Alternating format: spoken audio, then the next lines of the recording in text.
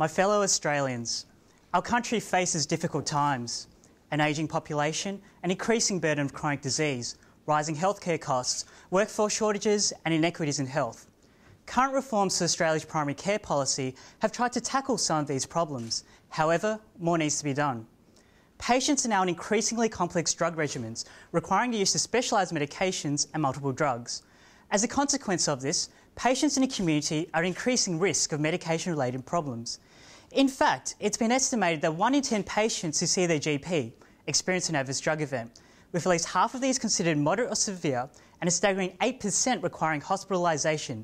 The bottom line is we need to optimise medication use in primary care. Pharmacists are the drug experts and they play a key role in optimising medications use by both patients and prescribers. However, pharmacists exist on the periphery of the primary healthcare team. Collaboration between GPs and pharmacists is still sporadic, fragmented and problem-focused. We need a service model which makes full use of pharmacists' unique expertise, but also encourages meaningful and effective teamwork with other health providers to optimise patient care. So how do we do this? Well, a potential solution is the co-location of pharmacists within primary care practices, and my PhD research aims to develop and implement such a role. So firstly, in order to define the role of a practice pharmacist within a local context, we undertook a systematic review of the literature and interviews of key stakeholders. Findings from this initial phase then helped guide the development and implementation of this role, and a trial is currently underway in 2 Victorian primary healthcare clinics.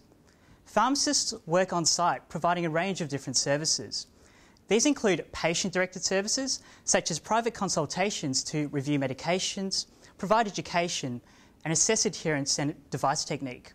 Staff-directed services include drug information, education provided during clinical meetings, and quality assurance activities to improve quality of prescribing. These services have already resulted in great opportunities for interprofessional communication and collaboration, optimised medication outcomes, and high rates of consumer satisfaction overall. The co-location of pharmacists within primary care clinics is just one way we can potentially improve the quality and safe use of medicines in Australia. So together, let's fill this prescription for change and for a better tomorrow. Thank you.